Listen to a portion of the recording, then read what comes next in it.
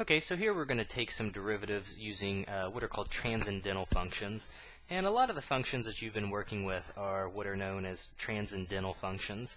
But really at the end of the day, we're just going to use the rules we've seen, and the same rules apply. So we've got a few different derivatives here. The first one I'm going to do is this natural logarithm of the square root of x squared plus 1 over x plus 3.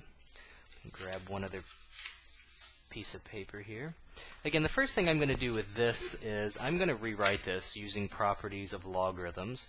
It's going to make taking the derivative much easier. So recall that we can write this as x squared plus 1 over x plus 3 all raised to the 1/2 power. Well, now my exponent, that 1/2, I'm going to bring that out front, and then we would have the natural logarithm of x squared plus 1 over x plus 3.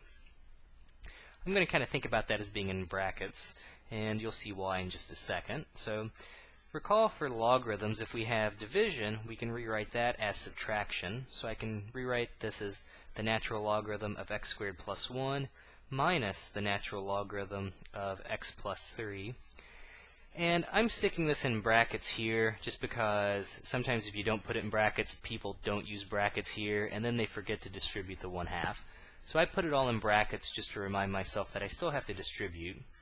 So we have 1 over 2 times the natural logarithm of x squared plus 1 minus 1 over 2 times the natural logarithm of x plus 3.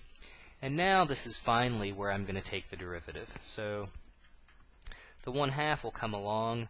We'll get 1 over x squared plus 1, and then we'll have to use the chain rule. So the derivative of x squared plus 1 is going to be 2x. And then minus 1 over 2, the derivative of ln of x plus 3 will just be 1 over x plus 3. The derivative of the inside will just be multiplication by 1. And if we want to, we can sort of rewrite this. Notice we have a 1/2 times a 2, so that would cancel. The x would go to the numerator. We would be left with x squared plus 1 in the denominator. The next part, the only thing in the numerator is 1, and I'm not going to multiply this out. I'm just going to leave it as 2 times the quantity x plus 3. So there is our derivative. Again, a few steps in simplification, but it's much easier to simplify this at the beginning as opposed to just taking the derivative straight forward and then trying to clean it up.